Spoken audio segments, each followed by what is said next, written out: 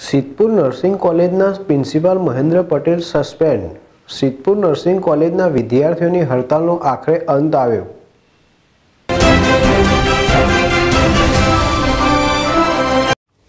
Siddhpur nursing કોલેજના principal Mahendra પટેલને suspend કરાતા સિદ્ધપુર નર્સિંગ કોલેજના વિદ્યાર્થીઓમાં ખુશીનો માહોલ જોવા મળ્યો હતો અને વિદ્યાર્થીઓ દ્વારા મીઠાઈ વેચી અને ફટાકડા ફોડ્યા હતા।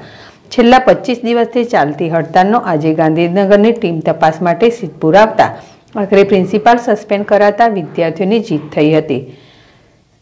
સેમના કારણે ચાલુ થયેલી ભૂખ હડતાલ પર ઉતરેલા વિદ્યાર્થીઓને આખરે થઈ જીત।